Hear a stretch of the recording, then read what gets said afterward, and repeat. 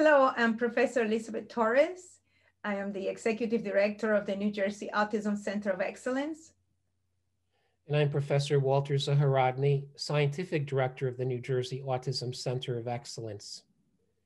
The views and opinions of our guest speakers are not necessarily the views and opinions of the New Jersey Autism Center of Excellence. Neither they may be the views of our sponsors and partners, such as the New Jersey Governor's Council for the Medical Research and Treatments of Autism and the Children's Specialized Hospital. The mission of the New Jersey Autism Center of Excellence is to educate society about the neurobiology of autism and autistic people's unmet needs across their lifespan. We do this by listening to the perspectives of autistic people, their parents and families, clinicians from interdisciplinary fields, and researchers from various fields, including psychology, genetics, engineering, and computer science. We hope to build an all-inclusive community which embraces autistic people as valued members of our society. And we certainly hope that you enjoy the webinar that we are about to present. Thank you very much for joining us. And if you have any questions, please go to our website. Since we sat down with Alfie Kohn in August, COVID has continued to impact the world as we as a society, young and old, have endured varying degrees of physical and emotional trauma, loss of loved ones, isolation, loss of income, food insecurity, worries of physical safety, difficulties in accessing education, and more. For the first time, thanks to remote learning, parents on a large scale have had a first-hand look at the education system, while teachers have had a closer view of children's home lives. While parents have witnessed teachers pouring their hearts into teaching their children under extremely difficult circumstances, they've also witnessed many of the shortcomings of our educational system. And parents of neurodivergent, disabled, or otherwise marginalized groups have also seen their children encounter inequities and systemic barriers that have always existed, but are now painfully obvious.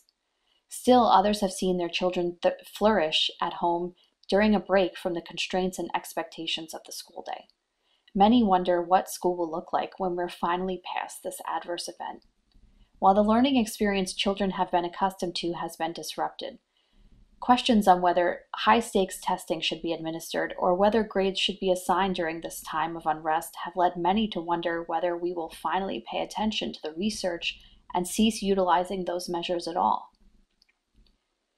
This experience has also brought to light the imperative of trauma-informed practices and safety in relationships, as well as a focus on social and emotional learning and understanding of neuroscience to best support children, both of which are a current priority of the World Health Organization. Looking beneath the surface to understand the full scope of an individual's human experience, prioritizing intrinsic motivation and strengths, and utilizing what research has shown in brain development, attachment, and human neurobiology to understand a child's perspective and how that influences their emotions, behavior, and learning style has never been more important. In this interview we're about to show you, Mr. Kohn discusses some of the effects of the dominant behavioral paradigm generally used today in many schools and homes, as well as the effects of ABA or applied behavior analysis, typically used with autistic children. He argues that manipulation of people's behavior is both morally objectionable and, according to decades of research, unlikely to be effective in the long run. He challenges us to consider our children's experiences and help them to lead self-determined lives. As we head into the new year, perhaps this is a perfect time for a reset, a reevaluation of what we thought we knew, a time for rethinking our priorities and asking ourselves, what do our children really need? And what are we going to do about it? Hi, everyone. This is Jen Schonger from the New Jersey Autism Center of Excellence, the NJACE, and we're here today with Alfie Kohn. Alfie is the author of 14 books on education, parenting, and human behavior, including Punished by Rewards, The Schools Our Children Deserve, Unconditional Parenting, and The Myth of the Spoiled Child. He's appeared twice on Oprah, as well as many other TV and radio programs. His hundreds of articles published in periodicals such as the New York Times, The Atlantic, Parents, and Review of Educational Research include 5 reasons to stop saying good job, it's not about behavior, and why self-discipline is overrated. Kohn works with educators, parents, and therapists across the US and abroad, and he speaks regularly at national conferences. Kohn lives in the Boston area, actually, and virtually at www.alfiekohn.org. Welcome, Alfie. Thank you. Nice to be here. So happy to have you here. So I wanted to quote you, to start out by quoting you, which is from one of the articles that you wrote on how to not get a standing ovation at a teacher's conference. And you say, I often discuss the psychological nuances of motivation, but I do not give motivational feel-good talks, the kind that leave no residue the next day. In fact, I'm even aimed beyond being thought-provoking. My hope is to achieve at least something that could be called change-provoking. So today I wanted to talk about the current paradigms in parenting and education, and especially with regard to autism. And there's so much emphasis on behavior management and control. And so I feel like one of the breakdowns here is that when these approaches are talked about, we kind of miss a piece of the puzzle. And in order for us parents and people making decisions on what approaches to use with children, I feel that we really need to have informed consent. And the only way we can have that is by having all of the information. And so when I was thinking about this pandemic, one of our known unknowns is that we don't really know the long-term consequences if people get COVID at this point, but we know that that's an important thing that we should be considering. And I found it almost comical that we don't really seem to have the same concerns when we talk about approaches with children. So I guess if you could start by kind of explaining how you see the current paradigms in how we parent and educate children, and just, get us going from there. I think it is interesting to talk in broader terms about paradigms or theories, even if they're implicit and subliminal, rather than just talking about specific methods or techniques. Mm-hmm. So I'm glad you phrased it this way. And there is a giant theory that many people aren't even aware of that informs a lot of what we do as parents, and also what educators do and many managers do. And that is a sort of popularized version of behaviorism, which was popularized among academics as well earlier in the last century by a guy named Boris Frederick Skinner. Many people know who he is, even if they didn't know that those were his actual names. Yeah. B.F. Skinner, a man who did most of his research with rodents and pigeons and wrote most of his books about people. The assumption here is that humans are essentially like other critters, except for the sophistication of their thinking and verbalizing, that all we have to focus on are observable, measurable behaviors, and that we can divide up those behaviors into little bitty chunks, and that people with more power can elicit the behaviors they want from people with less power by dangling the equivalent of doggy biscuits in front of them when they jump through hoops. To an alarming extent, this is still the way we talk. For example, anytime a resource for parents or teachers, for that matter, is offered, a seminar, a webinar, an article, a book, a podcast, mm-hmm. You can judge how inadequate that resource is by the number of times the word behavior appears, because that says, oh no, it's all about Skinnerian manipulation, and it's going to be focusing only on the stuff on the surface that we can look at, ignoring the reasons and motives and values under the surface that inform the way people act. In fact, when you talk about children's behavior ad nauseum, you're actually ignoring the children who engage in those behaviors. And chances are you're going to be using some version of a bribe or a threat to try to get you the behavior you want. Even if we don't use that unpleasant language like bribe or threat, we prefer to make ourselves feel better about what we're doing to children by using terms like positive reinforcement, behavior management, or consequences. But it's really about bribes and threats to get obedience. And that basic paradigm is what I've spent a lot of my time in my writing and speaking in challenging, in trying to reclaim the experience of children, which is absolutely smashed out of existence by people who focus only on certain behaviors. Yeah, I'm actually in the process of reading both Punished by Rewards and Unconditional Parenting.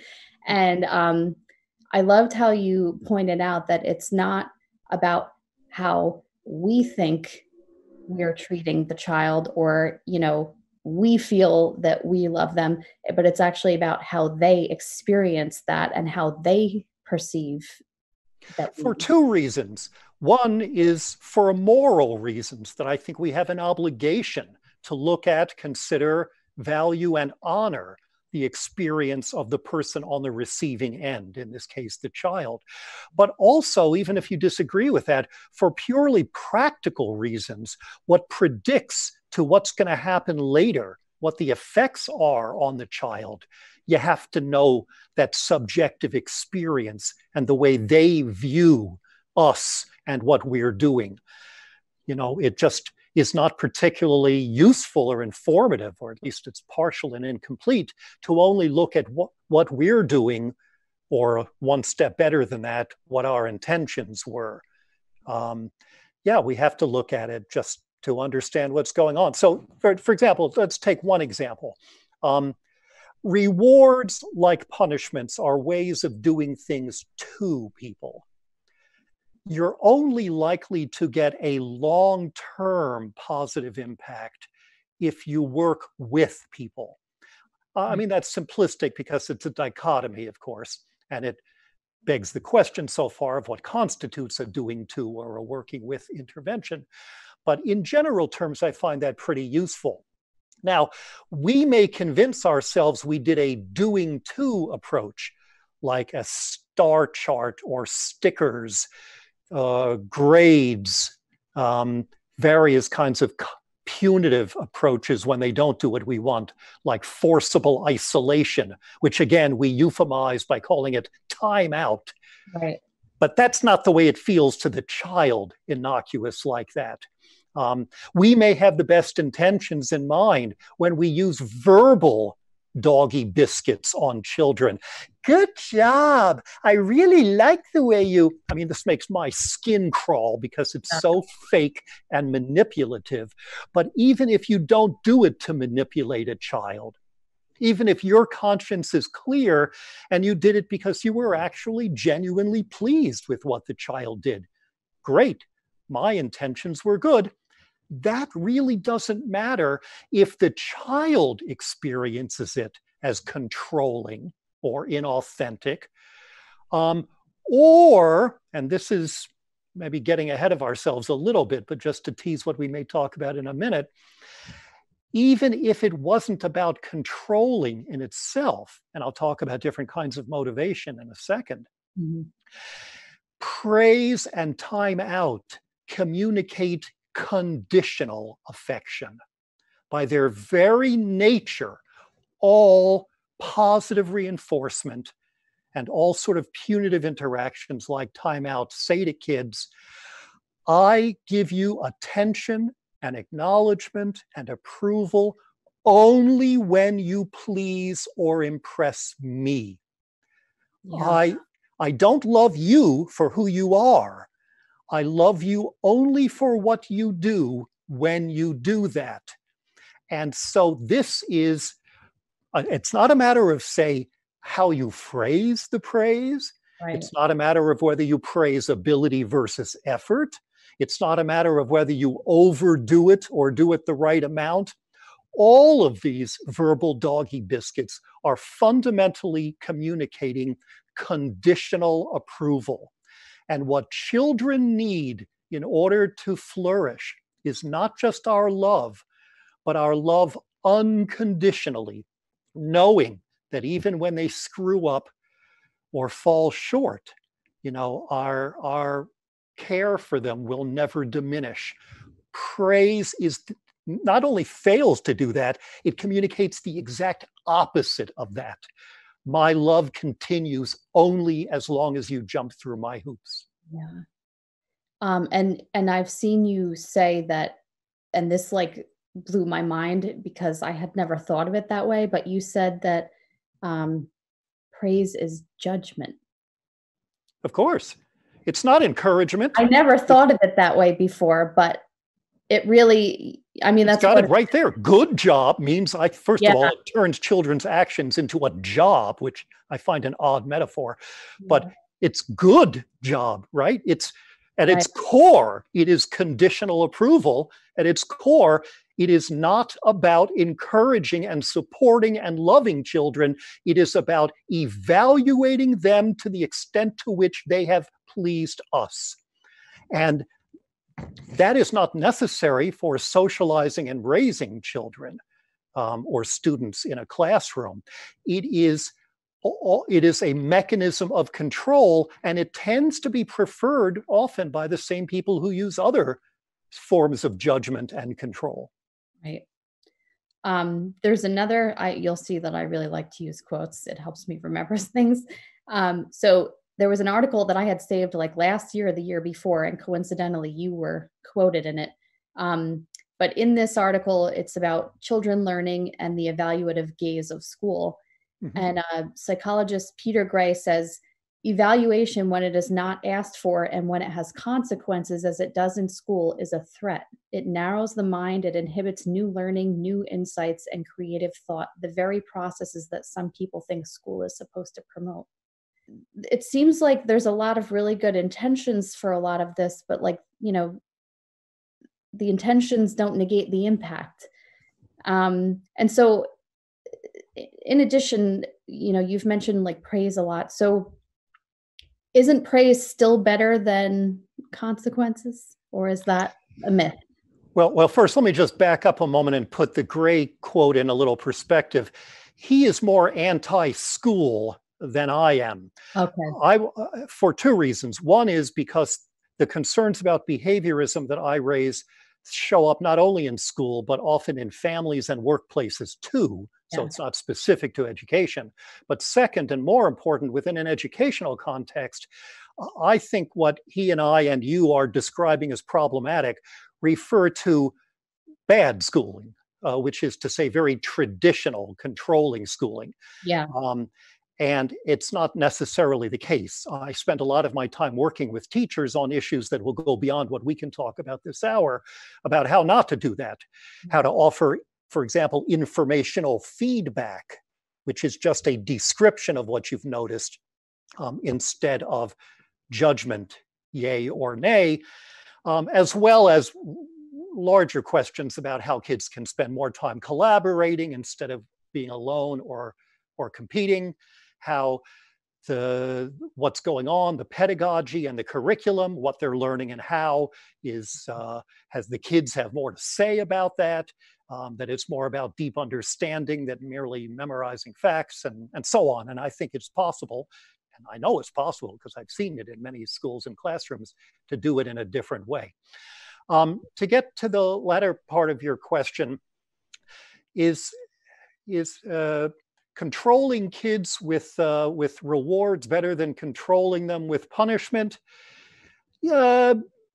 Possibly, in the same way that I guess timeout is better than shooting kids, but that's not much of an argument for timeout. The real question is, why have we narrowed our scope to looking at control A and control B instead of understanding how much they share and looking for alternatives to both of them? I mean, one could make an argument that in the case of punishment, it might actually be preferable in a way, because at least it's clear to everybody what's going on. If I say to you, do what I'm telling you, or I'm going to make you suffer, everybody is clear that this is about control, and kids can at least rebel against it, which I think is healthy. But if I offer sugar-coated control, by offering stickers or stars or food or a chance to play a video game or good job to get what I want. Not everybody is aware that that constitutes control still, just a different kind. It's harder for the kids to take a stand against it and reclaim their autonomy. And it's harder for the parents or teachers or therapists to see what's really going on, offer a critique, and look for alternatives. Yeah, like it almost blurs the lines when it's posed as a two options. Like I myself have been thrown off, when being told like, well, this is good. So then in talking about rewards and consequences, my question is, does it work? And the answer is, it depends what you mean by work.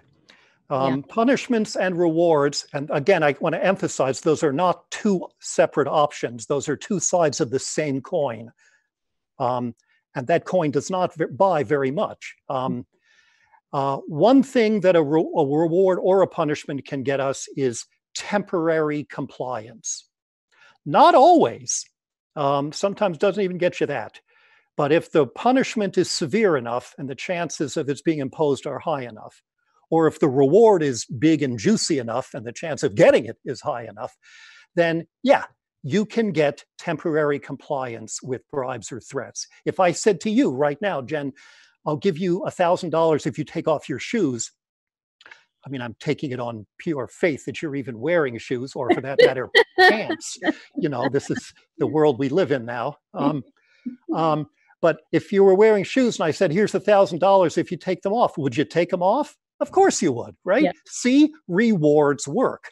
Right. But they never, ever work. They cannot work, no matter what kind of reward we use or what schedule we implement it on, to get anything beyond temporary compliance, because they do not help the person involved to reconstruct what's going on and develop a lasting commitment to the thing in question. And in fact, the news is worse than that. Rewards, like punishments, undermine the likelihood of positive, lasting change. So, for example, research has found that if I took a whole bunch of kids, it's true with adults too, but let's focus on kids. Let's say I took 100 kids and I gave them all the identical puzzle to solve. And I randomly assigned them into Group A and Group B. And Group A, I just said to them, here, see if you can figure out this puzzle. And Group B, I said, here's the reward you'll get for doing this puzzle, or even more destructive, as it turns out, for getting it right, for solving it successfully. It will turn out every time that the kids in Group A, on average, will do a better job at solving the puzzle. This is true, as I said, also of adults. It's true of boys and girls. It's true across cultures. The use of rewards undermines the quality of learning or performance on a whole range of tasks. And its destructive effect is greater the more ingenuity or creativity or critical thinking that's required for the task. Now, it's not just true of academics and workplace assignments. It's also true of, for example, trying to get people to do different things in their lives. For example, studies find that if we want to get people to lose weight or go to the gym more or quit smoking, the least successful programs are those that involve some kind of incentive, usually money, for doing those things. They can temporarily, as long as the money keeps coming, get people to lose weight, quit smoking, and so on. But as soon as the reward stops, the best case scenario is that people go back to the way they were before, but more commonly, they're worse off than they were at the beginning. Rewards, like punishments, are not just ineffective in the long term, they are actively counterproductive. I'll give you another example. A range of studies have found that children who are frequently rewarded or praised by their parents are less generous and caring than other children. And the effect is most pronounced if they were rewarded or praised for being generous or caring. If I say to a child, good job, I love the way you shared your dessert with Diane. You're such a generous person. Good job. She just became a little more selfish, looking to the future, according to the research. And so what I spent a lot of time doing in my book, Punished by Rewards, and then updating a couple of years ago with new research, is why this happens. And proving that it keeps happening, that the research continuously shows rewards don't just undermine the quality of performance. Rewards make, the more you're rewarded for doing something, the more you're likely to lose interest in whatever you had to do to get the reward. Yeah. And so that helps to explain why performance goes down too. But even if it didn't, it's a tragedy in its own right because of its effect on the quality of life. I mean, that's why every study, to the best of my knowledge, that has looked at the effects of grades versus no grades in school has found that grades are destructive in various ways. I can talk more about it if you want, but I think we're going to be moving in another direction in a minute. But every study I've ever found has found that children who go to traditional schools where they get letter or number grades lose interest in what they're learning compared to children lucky enough to go to schools where they don't get judged with letter or number grades. So the whole behaviorist framework not only is about conditional acceptance, it's also about a kind of control that leads to an evaporation of interest or commitment. Or to summarize it in slightly more technical terms, can you motivate children or adults with rewards if you get the reward they love most? Depends what you mean by motivation. Psychologists have been telling us for half a century there are different kinds of motivation, and the kind matters more than the amount. So psychologists distinguish between intrinsic motivation, which means you do something because you get a kick out of it, whether it's helping or coding or painting or whatever it is, and extrinsic motivation, which means you do something in order to get something outside, extrinsic to the task, like a goodie. And it's not just that those two things are different, intrinsic and extrinsic. And it's not even just that intrinsic is better or more effective. It's that extrinsic motivators tend to destroy intrinsic motivation, even though you can maybe get temporary obedience for a moment. Right. So I learned about intrinsic motivation like a year or two ago for the first time. I had never even heard the distinction. And so it was Dr. Rhonda Bondi from Harvard, and she was describing the ingredients necessary, which she named as autonomy, belonging, competence, and meaning. So could you kind of like explain to us like what those things mean and why they're important? Much of the research, not all of it, but much of the research showing the inherent destructive effects of rewards come from a whole movement of psychologists worldwide, led by Ed Deci and Rich Ryan at the University of Rochester, known as self-determination theory. And that's founded on the idea that what human beings need, they don't include meaning in that particular framework, but it's fine to add or subtract things. But their view is, you know, I call it ABC, changing one of them just because it's a better mnemonic. The A is autonomy, which means human beings need to have some sense of control over what they do. They need to feel, as one researcher put it, like origins in their lives, not like pawns. Right. It's true for young children. You're not the boss of me. And it's true for us as well, right? Yeah. But B, for belongingness, sometimes called relatedness, means that human beings need to feel connected to others, to feel a sense of relationship, to care and to be cared about. That relationship is critical. And the C, competence, means that we human beings have a basic inborn need to get better at stuff that is personally meaningful, not to fill out pointless worksheets in school, but to learn and grow in ways that make sense to us. Those basic needs, when they are ignored or subverted in some way, lead us in destructive directions. Just to take one provocative but timely example of this, if people have grown up feeling controlled by their parents and teachers, feeling like they really don't have any sense of their own lives, they may come to create this artificial warped notion of freedom or liberty that says, if you tell me I have to wear a mask to protect others, that's tyranny and I won't do it. That's an excellent idea of distinguishing between the natural and appropriate human need for autonomy on the one hand, and a pure reactive selfishness where you don't give a damn about the health needs of others or what can be done for a community and so on. And you feel like, how dare you ever say no to me? And adults who are still doing that are probably those whose needs in childhood were not met. The needs for autonomy, belongingness, and competence together help to create the dimensions of what we find intrinsically motivating. And when we are instead controlled and feel like we don't have much say over what's going on, in that case, for example, with rewards or punishments or surveillance or lots of judgment, even if rewards aren't attached, then are we not having our basic needs met, and then various bad things tend to happen. Yeah.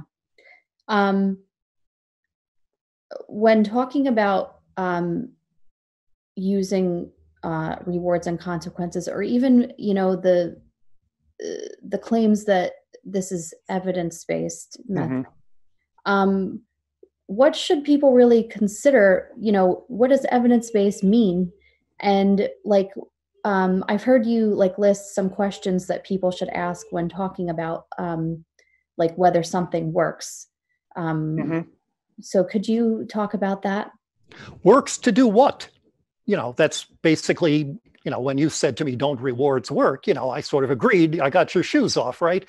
But that's the case with, let's talk about these awful school-wide programs called positive behavior support, or PBIS, which is a school-wide program to control children, or classroom management programs, or various kinds of discipline programs that parents are urged to. Some people will claim they're evidence-based, and even before getting to wanting to see the study or studies, what do you mean by evidence? Which studies? How are they conducted? What was the sample size? What was the effect size? In other words, how much of a difference did it make? Well, what matters most is, what's your dependent variable, which means, what do you mean by work? Have an effect on what, right? So, there are various school programs for academics teaching this way versus that way, where it's evidence-based. It works to improve achievement. What do you mean by achievement? Well, typically it doesn't mean learning in any meaningful sense. It means raising scores on terrible standardized tests, which tend to measure what matters least. And the same thing is true of programs in classrooms or schools that are about the social, moral, behavioral aspects of schooling, where evidence-based means they got mindless obedience in the short run. They did not help kids to become independent thinkers, to become caring members of a classroom, to become more morally sophisticated. Programs like Class Dojo and PBIS and other things like that were never intended to do that. They were intended to get compliance. Now, it's really interesting to look at the way behaviorists in particular sling around phrases like evidence-based, which is intended to basically close down discussion. You may not like it. The kids may not like being treated this way. There may be something that, even if we didn't have the words to say, but it kills intrinsic motivation, but it's conditional acceptance, we kind of knew intuitively there's something yucky about this. Yeah. And we're basically told to shut up because it's evidence-based. And the studies that behaviorists do with theirs, and we're going to walk our way to this, but since you asked about it, let me jump, particularly with the most full-strength concentrate version, the most toxic, intense use of behaviorism to manipulate children and ignore their experience is something that's done particularly with kids on the spectrum called applied behavior analysis, or ABA. Mhm. It doesn't get more outrageous than this. And there are various reasons, and I'll run through them in a minute if you'd like me to, Yeah, please do. why I think this program is so morally outrageous in the way it treats children. But when you raise those concerns, the response is always, it's evidence-based, or even more audaciously, it's the only intervention that's evidence-based. And that was never true. But now we know it isn't true, because one of the most prestigious psychology journals, called Psychological Bulletin, which does reviews of many, many studies together to see what the state of the science is, published a report on treatments of kids with autism this past January, and found that most of the studies that behaviorists cite to show that ABA is evidence-based are so poorly conducted that experts in data analysis said they're not even worthy of being considered in a review of adequate science on the subject. For example, a lot of the behaviorist studies are of a single subject, one kid before and after, which is problematic, as you can imagine, because you can't generalize to the experience of other children and so on. And even when they do group studies, they typically don't randomly, the behaviorists doing who are partial already to ABA, because this is a religion, it's not a science. And they sometimes use parent and teacher reports as evidence that it works, which makes no sense because they're already skewed to wanting it to work and are not able to give you an objective account of it. And they don't randomly assign the kids. But when they found a few of those studies and then compared it to studies of other interventions, they decided that ABA did not even merit the description of a promising approach.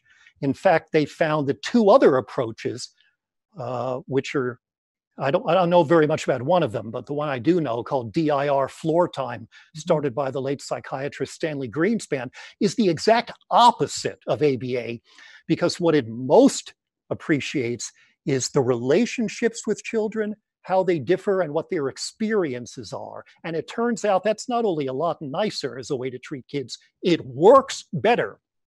ABA only appears to if you take the behaviorist's word for it, but when the experts come along and look at it, the claim of being evidence-based evaporates. And I encourage people to look at the Psych Bulletin piece. But even apart from this, there are reasons. I mean, look, everything we've been talking about for half an hour, people will nod and say, yeah, well, okay, intrinsic motivation, unconditional acceptance sounds good, except for those kids. Yeah. Kids with special needs, with special challenges, everything gets put aside, and we find ourselves thinking we have that it's appropriate to treat those children, even mandatory to treat those children in ways we would never treat neurotypical kids. And it turns out that while I understand the seduction of a one-size-fits-all, train them as if they were pets approach, just focus on behavior, measure the impact, change the protocol for the reinforcement schedule. Any idiot basically can do that, can do a doing to approach like this.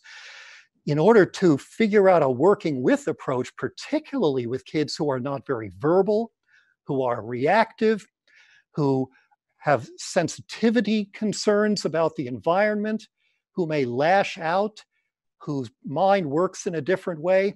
Mm-hmm. You know, to come up with a working with approach there takes time, and it takes talent, and it takes care, and it takes courage. Yeah. Because sometimes you have to ask, if the kid didn't do what I wanted, could the problem not be with the kid, but with what I wanted? That takes guts.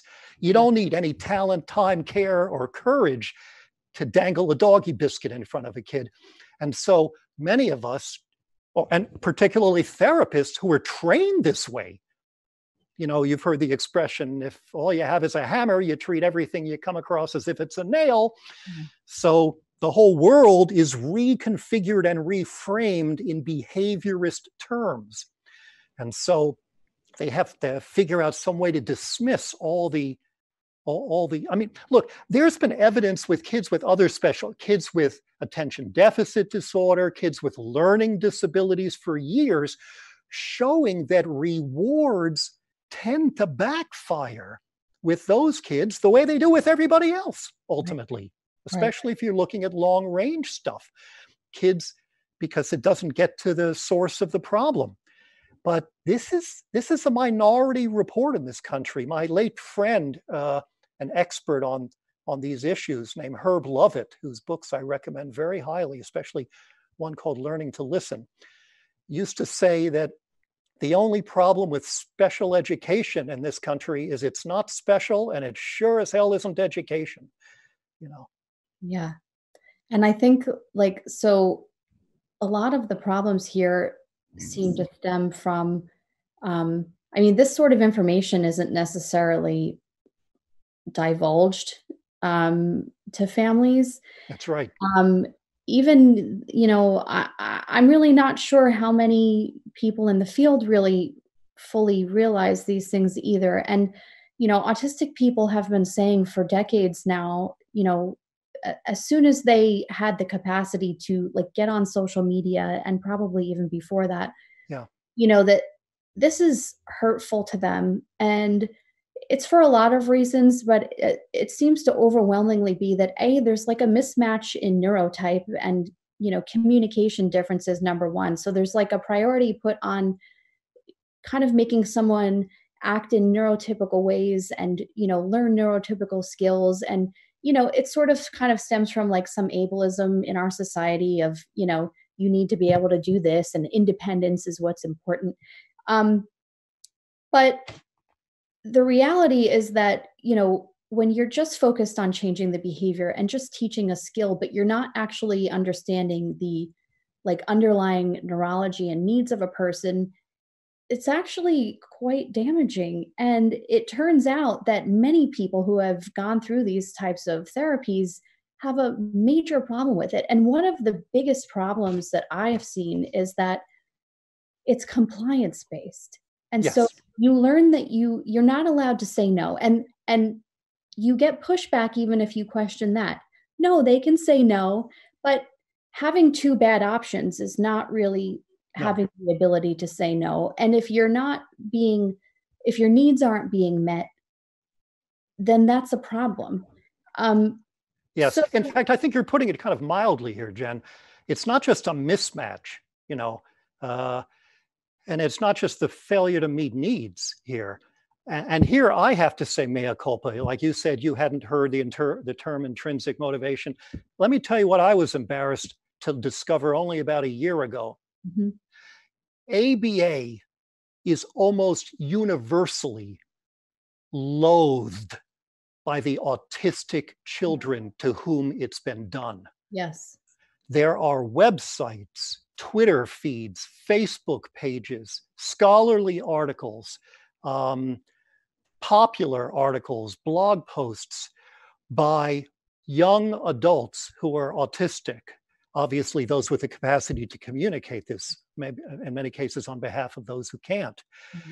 And it's hard to find any of them who are not, and I'm going to say this strongly, still shaking, still shuddering from the lifelong trauma as a result of what ABA has done to them.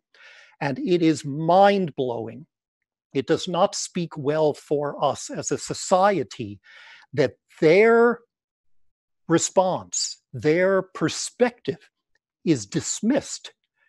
I mean, in an article I wrote on this topic, I use the analogy of if we were thinking we were helping the homeless, and it turned out that homeless people uniformly, detested a particular strategy that was being used. What would it say about us if that did not stop us in our tracks? Yeah. And I quote from a number of autistic men and women who describe exactly why they are going to spend their lifetimes recovering from the unbelievably exhausting tens of hours of a week of training children like pets. Now, part of the problem is that the whole philosophy of ABA, and this could be true of other interventions as well, is, and I think this is something you were getting at, is really not meant to do what's in the best interest of the autistic child.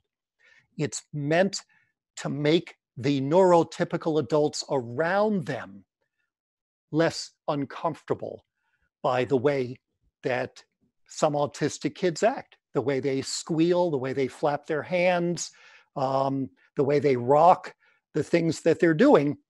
And the attempt, ABA is not about how can we help find who these kids are and help them be what they can be. It's about saying to them, stop being who you are. And a lot of autistic people refer to ABA as analogous to gay conversion therapy. We're going to make you normal, that is straight. And that's not a strained analogy, because Lovas, the main guy who came up with ABA, also did gay conversion therapy. But then there's the aspects even beyond that of what is so problematic about ABA, beyond the fact that they try to stop them from being who they are. One is that it's just dehumanizing. It's objectifying. I mean, you heard me say it, like treating kids like pets. I have to stop myself every time I say that, because there's a blog post by a woman who's a dog trainer who says, I would never treat dogs the way ABA treats autistic children. Yeah. But it's that dehumanizing. Second, it ignores the experience and internal life. It's about kids need to feel safe, and ABA just eliminates the unusual ways that children try to attain the safety by praising them for quiet hands and garbage like that. Third, it creates dependence. If you spend hours a week teaching a small child, that he gets a reward only when he suppresses his own preferences and does exactly what he's told, that squelches autonomy, which is one of the basic human needs for all kids, neurotypical or not. And it also creates a kind of passivity, potentially lifelong. Next, it communicates conditional acceptance, teaching kids they're worthwhile only when they obey, which is subliminally present in all ABA, that they have to mask or suppress their impulses to pass as normal, creates both anxiety and shame. And then fifth is what you mentioned. Maybe you were going to get to the others too, which is that ABA is about compliance. Sometimes it's even called compliance training. Mm-hmm. So I want to emphasize this. The problem is not just with the method of ABA, just like with positive behavior supports and other behaviorist trappings. The problem is with the goal. The point was never to do what was in the child's best interest. It's to get them to obey. Like all forms of rewards and punishments, it's more powerful people using this as a tool to get compliance from less powerful people. And I want to emphasize everything that I've said about ABA is inherent to ABA when it's done the correct way. This is not because this is the immediate pushback you get when you do a criticism of almost anything, not just ABA. Oh, well, not everybody who claims they're doing it is doing it right, or there's variation in the fidelity of implementation, or what have you, or you just have to tweak the technique. No, these critiques and the evaluation of the evidence behind it is about what it is inherently. And it's not only true of ABA, it's true of rewards more generally, as I think I said a few moments ago, that the problem is not with the way we're doing it. The problem is with the problematic assumptions, deeply flawed and outdated assumptions about human psychology on which all rewards and punishments are based. Yeah. Wow. I think, and this, like, it's almost a form of gaslighting in some ways that, if you question this, and I don't doubt that anyone who is in any of these fields with children want to help children and think. No, I don't doubt that either. So it like, I want to be very clear that we're not like attacking people here, but these ideas have to be considered. And I've always told my husband that it almost reminds me of the quote from Jeff Goldblum's character in Jurassic Park when he says, we were so busy thinking about whether we could that we didn't do it. Yeah. Whether we should. Right. And, it's still so hard for me to wrap my head around the fact that despite the objections from the community and despite the brain science, and also just to throw in one extra piece of information here is that there's no neuroscience or child development in much of this coursework that, behaviorists are implementing with these children. And so, if you don't really understand the brain or autism, why is this still continuing? Why isn't it changing? Why are experts, suggesting to parents that we do 20 to 40 hours a week with our children? I can't really wrap my head around this, that it's just continuing, and there's so much information available now. I don't live my life in the world of autism. And I want to be clear, I'm not a clinician or an expert in autism. And there may be, I found my way to it from my understanding of psychological issues and research more generally. So there may be explanations to why the hell are we still doing this to children that are specific to ABA, that are political, the way that sometimes ABA has managed to lobby effectively enough that they're actually mandated by legislatures and school districts. And I don't understand the practicalities of how that's done. For me, this is a subset of the larger question.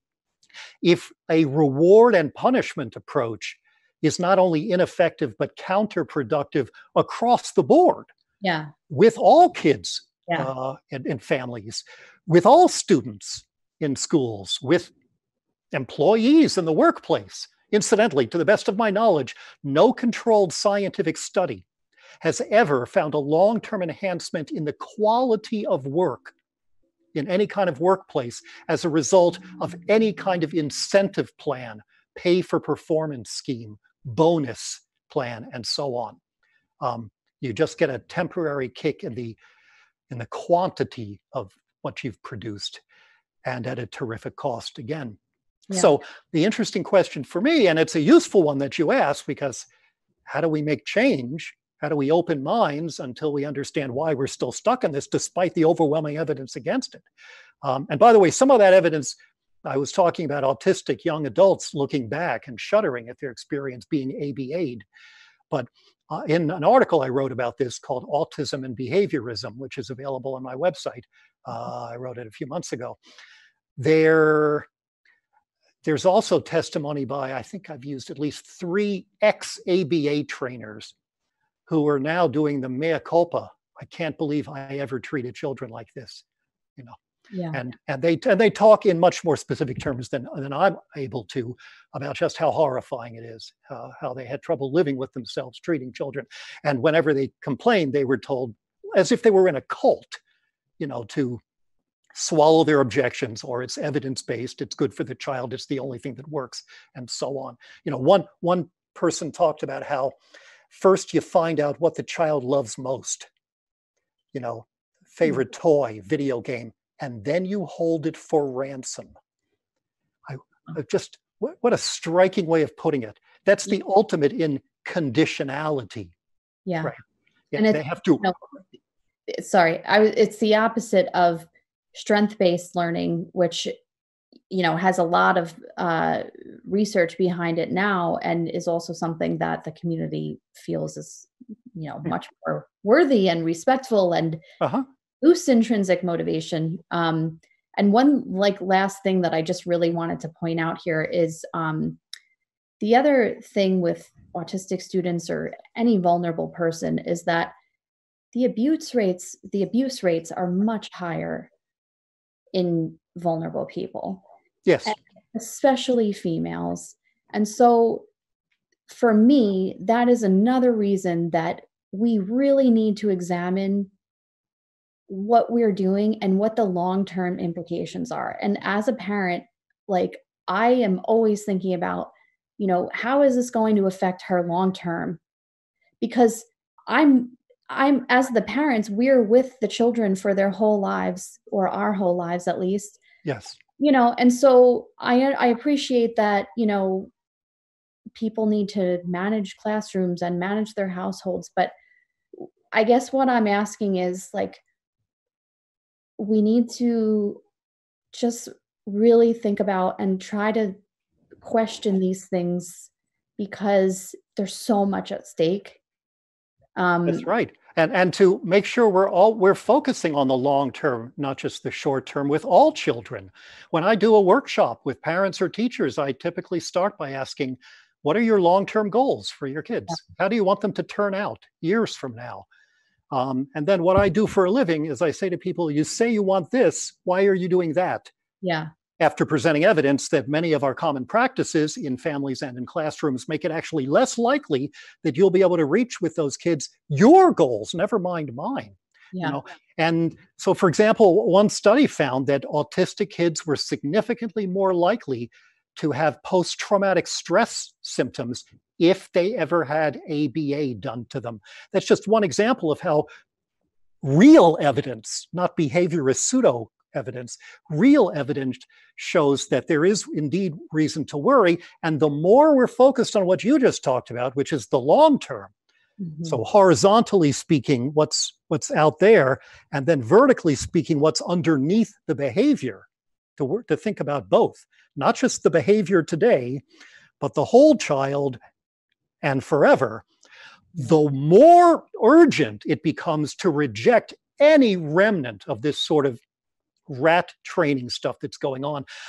By the way, when you asked, so how come we're still doing it? I didn't really get around to answering that quickly. One reason is because for many people, it's all we know. It's not because we're malicious. Right. It's not because we don't love our children.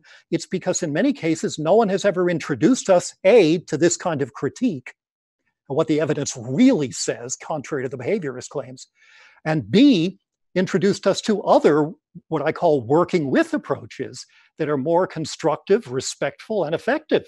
So if it's all we know, that's one reason. Another reason is it's expected. It's not just accepted in places, it's expected. This is sometimes the only game in town.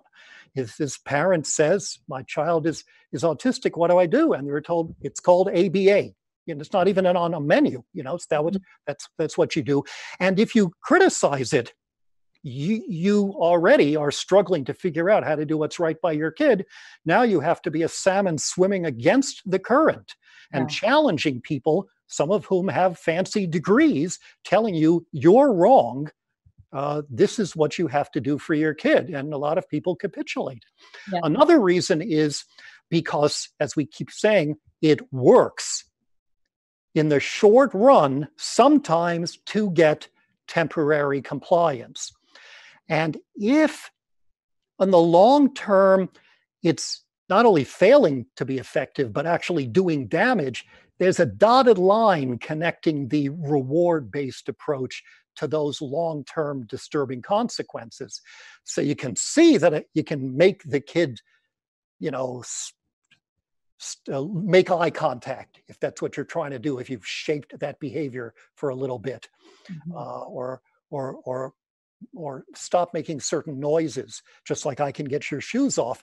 But the enormous damage, never mind the opportunity costs, as economists call them, meaning what you've missed using that opportunity to respond and support and unconditionally love and develop a relationship with and respond to the needs. You don't see that.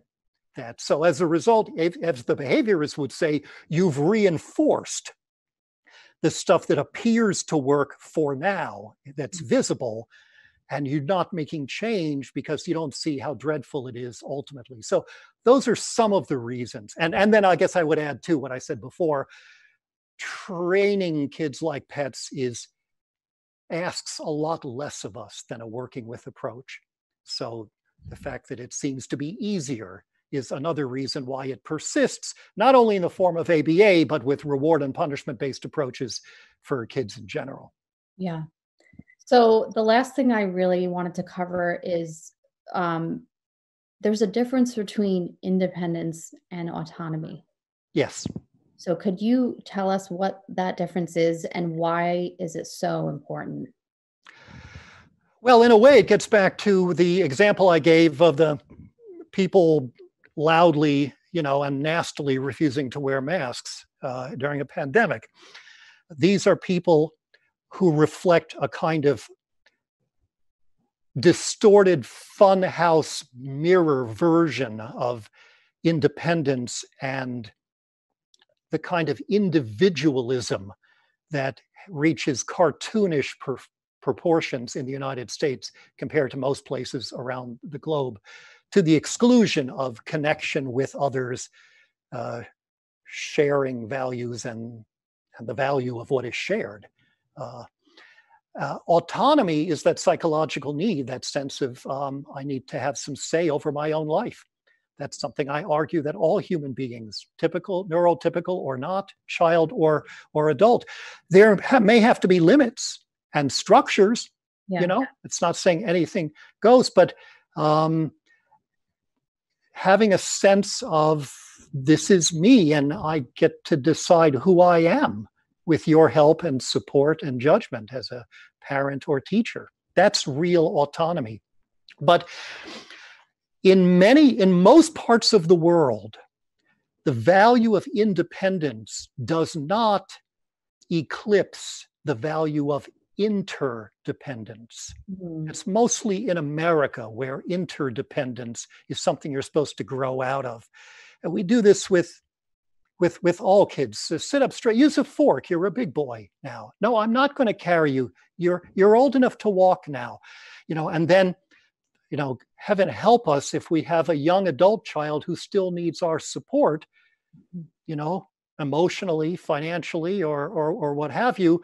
That's failure to launch. We're helicopter parents if we're still providing support because maturity and successful development are defined in terms of self-sufficiency. Yeah. That is not supported by the psychological research on autonomy.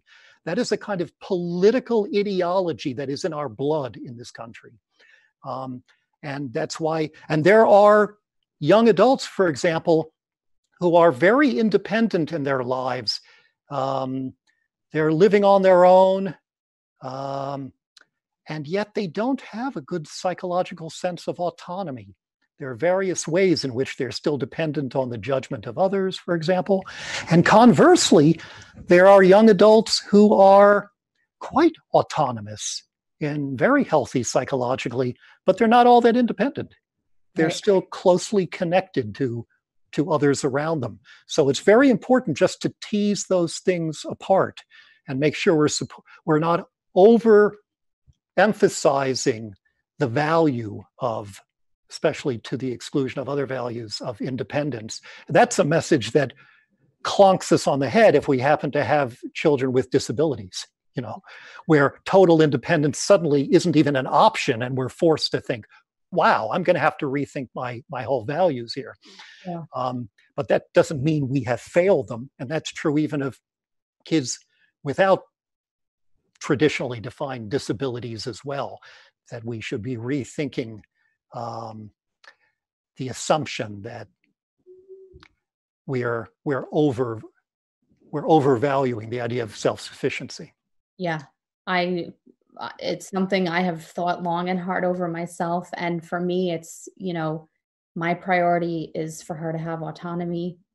We want our kids to feel happy and fulfilled and, feel that they can make things happen for themselves. So, right. I mean, one maybe a good way to wrap this up is here's another distinction. Many parents and teachers begin with the question, how do I get this child or these kids, students, to do what I want? Mm-hmm. And others begin with the question, what do these kids need? And how can I meet those needs?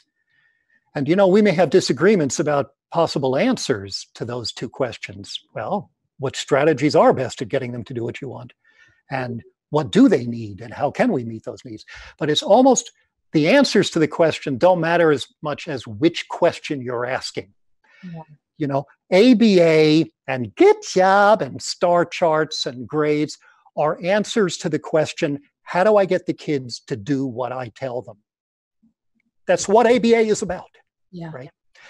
And you get a whole different set of possible strategies, not one size fits all scripts and surefire solutions and treasure maps, but ways of thinking about these things that are totally different, never involving rewards and punishments, bribes and threats, if the question you started with is, what does this child need?